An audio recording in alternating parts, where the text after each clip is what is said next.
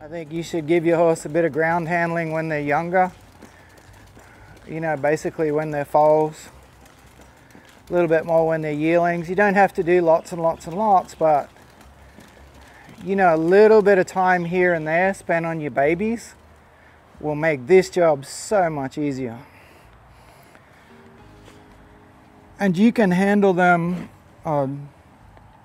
you know, an immense amount when they're younger. But you must make sure you do it correctly, keep the discipline levels up, all that kind of stuff. You know, he's obviously had a few long days at the start, and then I get to a point that I'm looking for those shorter days where it's really pleasant and pretty easy going physically and mentally. And each time you get on,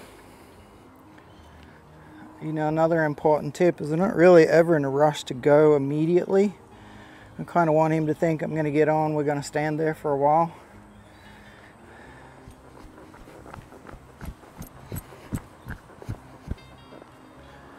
And you know, rule of thumb, obviously if I thought he was struggling with something, I'd just spend more time on each stage. I'd back up and I'd take longer at each point. So if you're just picking up watching this video and you're wondering what's going on, probably need to reference back to some videos from beforehand.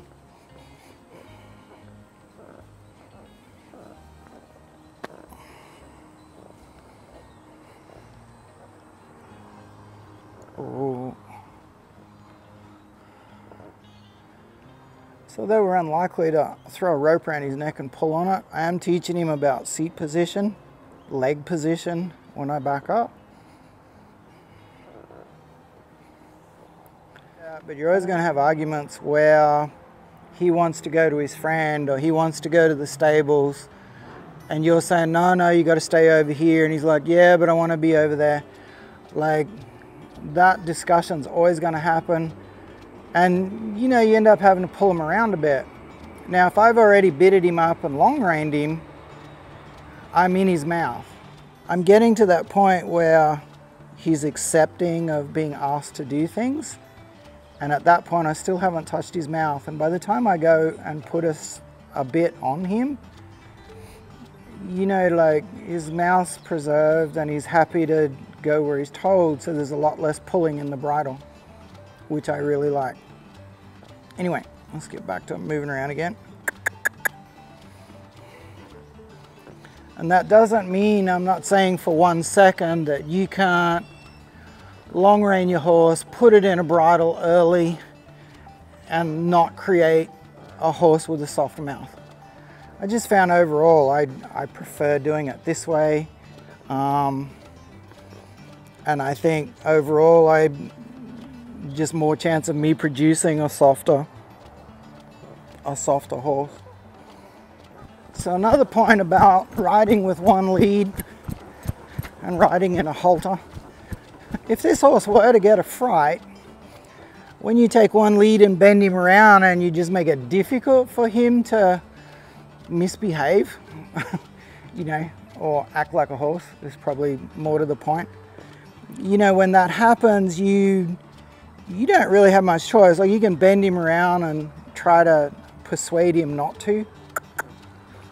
But when you've got a bit and you've got 2 reins, we've all got a tendency to go, you know, straight away and grab him and pull him around and pull on his mouth and say, no, don't do that.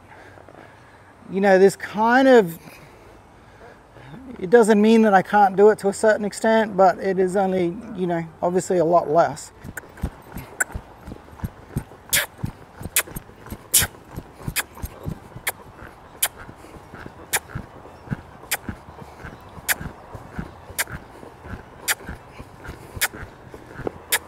G'day, thank you so much for watching. If you could like, share, subscribe, turn on the notifications bell, that would be awesome. Thank you. Cheers.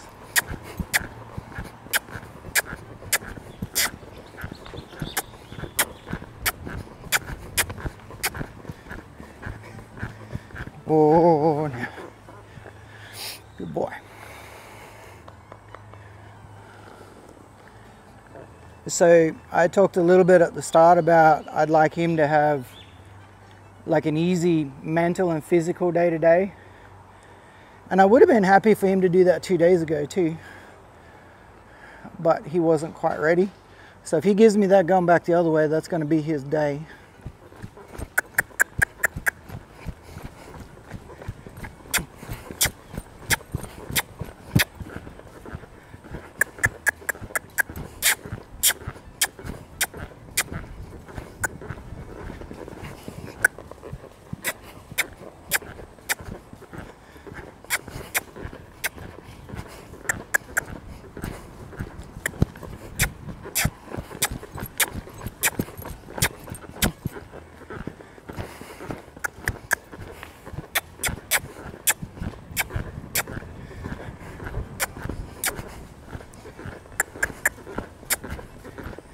Oh, no.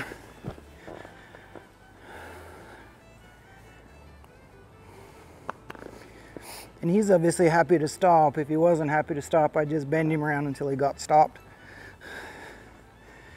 I was also really happy with a couple of decisions he made then, you know, in comparison to where he's been, where he went, oh, I've had enough, I'd like to stop. One time I had a little tangle in my rope, so it took me a little while just to get him going again, or have that lead rope ready to chase him up. But he kind of went, well, I'm ready to stop. And I said, no, keep going. And he went off really peacefully. Where his attitude has been in the past few days, that would have been a good spot for him. Or it would have been the spot that he would be most likely to go, we'll get stuffed, I don't want to keep going.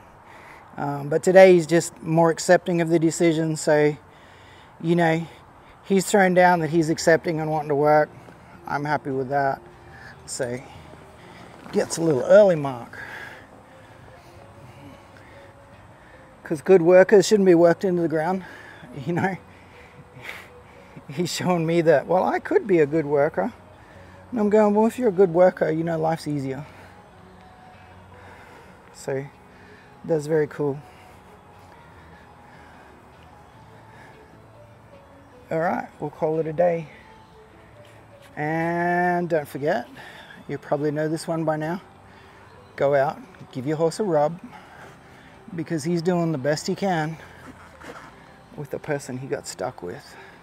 All right, catch you on the next ride. G'day, thank you very much for watching. I do really appreciate it.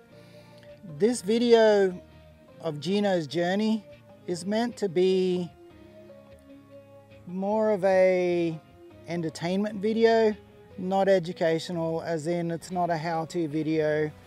All horses react and start differently. If you are going to attempt to start your own horse, you really need to enlist the help of a seasoned professional, or get a seasoned professional to do your horse for you and get them started.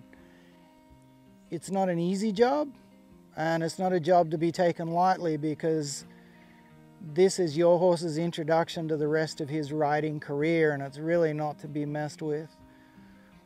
So take it for what it is. It's a lot of fun to watch. It's been a lot of fun to share, and I really appreciate that you've taken the time to watch it and that you'll keep watching the channel. Thank you very much. Cheers.